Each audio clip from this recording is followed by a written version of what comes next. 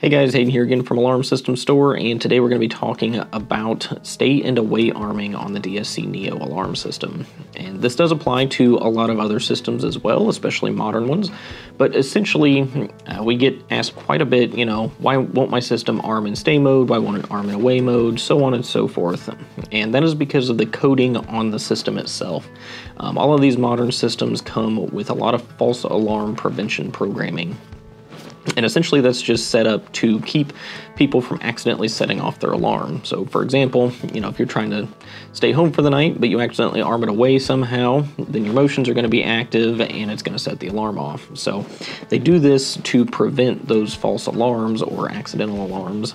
And there's a few factors that go into this. So essentially the system watches to see whether or not somebody leaves during the arming period. And what it watches is a delay door, which is generally, like I said, a door. It could be a motion or some other sensor, but essentially you have an entry point into the house. And I always recommend a door because they are the quickest acting sensors, so that is what you want to catch, you leaving or you entering, so on and so forth.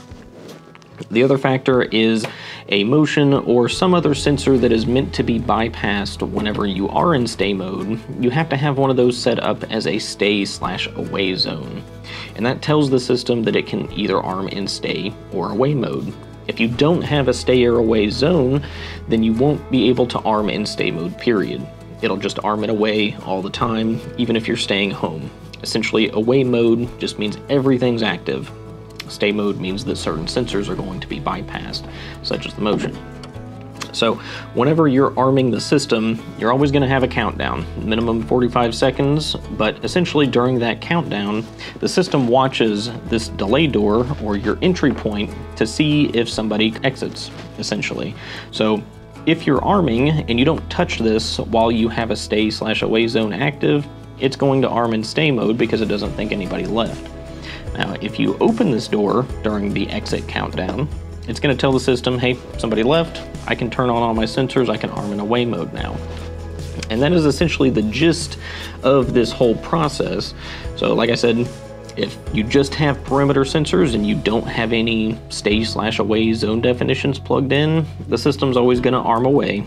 But if you do have a stay/away zone programmed, then it will watch that entry point to see if somebody leaves or not. So I'm going to run through some scenarios here so you guys can see what I'm talking about and hopefully give a better visual of that.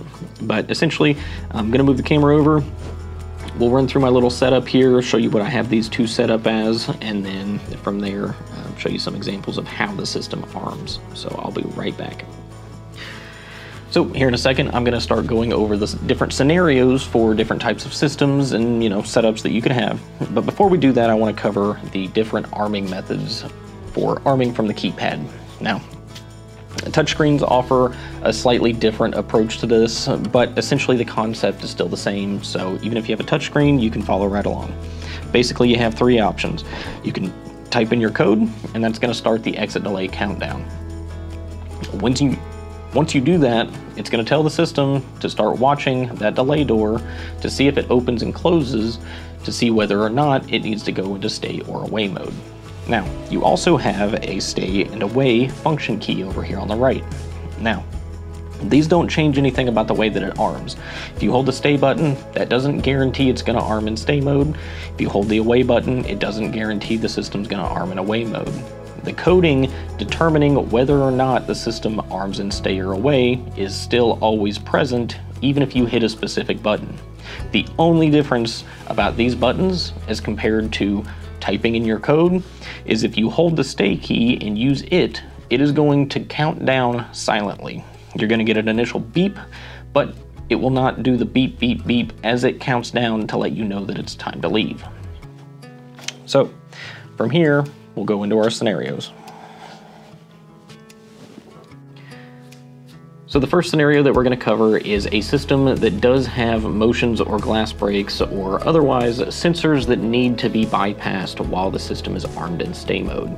So what's going to happen when I arm the system is it's going to warn me that there is a bypass active, because once you start arming, it is watching to see what needs to happen.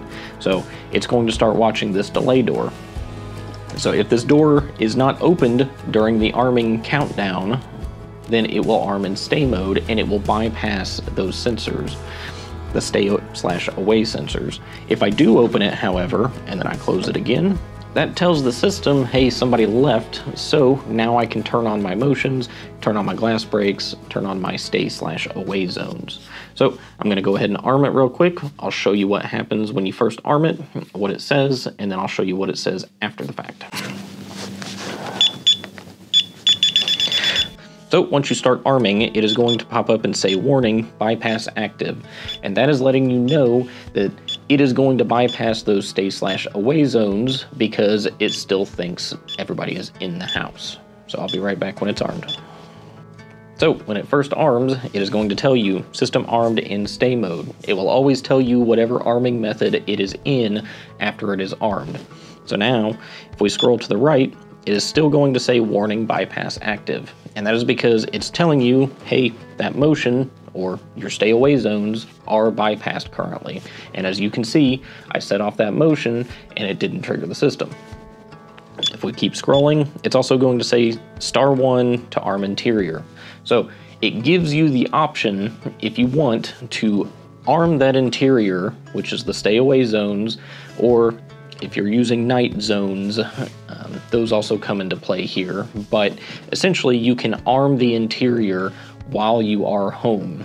So that really only applies to night arming, which we're not really going to cover. I covered that in another video. But essentially night arming allows you to choose certain sensors that will stay off even after you've turned on the interior. But essentially, after that, once it's scrolled through those, it will just say the date and time until something happens, such as opening your delay door to start the countdown. So now what I'm going to do is I'm going to arm the system, and as soon as I start arming it, I'm going to open and close that entry-exit door. So 1, 2, 3, 4, arm it, warning, bypass active, exit delay in progress. Now if I open this front door and close it, that tells the system, hey, somebody left the house. It's cool to arm in away mode. I can turn on all my sensors.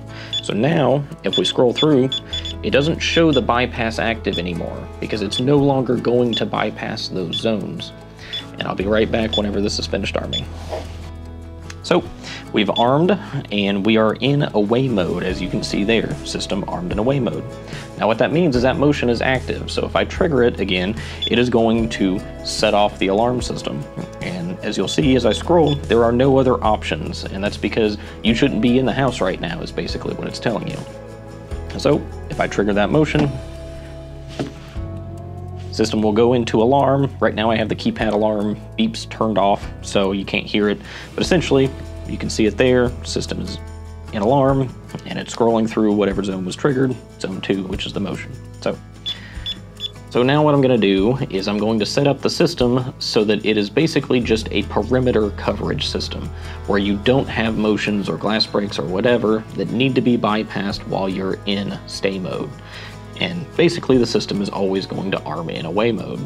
But to do that, we have to take away our interior stay away definition. So I'm going to do that real quick.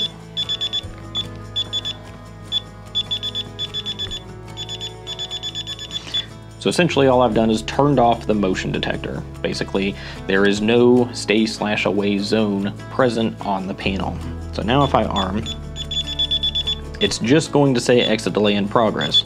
There's no warning bypass is active because it's not going to bypass anything. The only thing it has to worry about is the perimeter, which should always be armed, period. So whenever it's done, I'll be right back. So as you can see, it says system armed in away mode. There's no other options because everything's active, which is just going to be your instant windows and your delay door, or your entry-exit doors. So now if I arm it and I do open that delay door, it's not going to do anything. It's basically going to stay the same setup. It's going to allow you to leave, do your thing, but it's still going to arm in away mode. And that's basically just because it doesn't have to arm in stay mode for any reason whatsoever. It doesn't have to worry about any sensors that need to be bypassed. So I'm going to go ahead and disarm this. So that's pretty much it for away and stay arming. Like I said, there are other arming methods which were covered in another video, but essentially what we get asked about the most is the fact that systems will arm in, you know, a mode that isn't what people are trying to activate, especially in regards to the function keys here. But hopefully that clears things up. And if you have any more troubleshooting issues, check out our how-to videos at alarmsystemstore.com, or you can check our YouTube channel, Alarm System Store on YouTube. If you could, like and subscribe, and I will catch you guys on the next one.